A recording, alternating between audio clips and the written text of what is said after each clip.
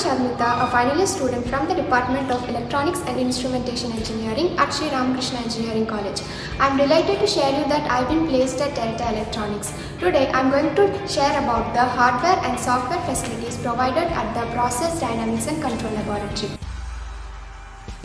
A pH process station regulates the acidity or alkalinity of solution widely used in water treatment and chemical industries. The system monitors pH level and adjusts chemical dosage automatically to maintain optimal conditions. Temperature process station involves heating or cooling processes often used to steady temperature control in industrial reactors, HVAC system or food processing. The system demonstrates how sensors and controllers maintain desired temperature under dynamic conditions. 3-tank system involves interconnected tanks that model liquid level dynamics and interactions in multi-tank setups. This system is used to study complex dynamics and time delays in processes such as wastewater treatment and distillation columns.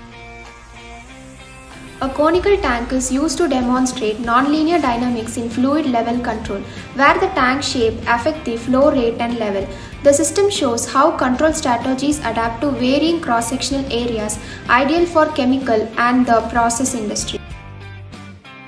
This system controls and monitors the level of liquids in a tank, used widely in industrial automation.